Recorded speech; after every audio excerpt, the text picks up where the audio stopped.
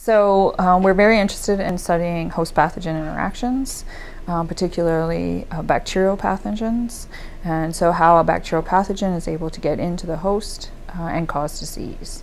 And so in order to study that, we use Legionella and Haemophila as a model system. It survives in the environment by growing inside of amoeba. But when contaminated water sources become aerosolized, they can be inhaled by humans, and then Legionella is able to grow in alveolar macrophages in the lung. And this often leads to a very severe form of pneumonia called Legionnaire's disease. So we're very interested in understanding how it is that Legionella is able to cause disease within the human host. When Legionella encounters a host, whether it's an amoeba or a macrophage, it gets phagocytosed or eaten by the host cell, and it's engulfed into this membrane-bound vacuole.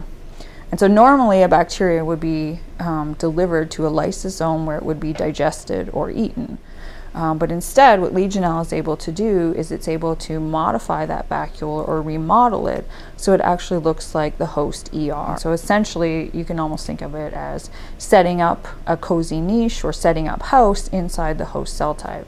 It's within that niche that it then starts to replicate to very high numbers. And so the way it accomplishes that is by using a type 4 secretion system. So this is like a syringe or a needle that allows the bacteria to transport its own proteins into the host cell cytoplasm. And then once they get there, they're able to modulate a variety of host cellular processes